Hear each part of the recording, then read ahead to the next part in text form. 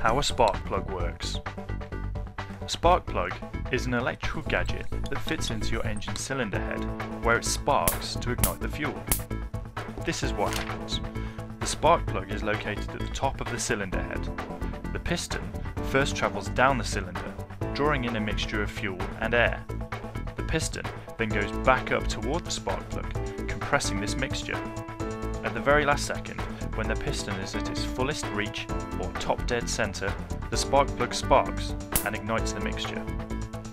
The piston is forced back down to create power for the vehicle, then pushed back up again to clear out the exhaust. At that point, the process starts all over again.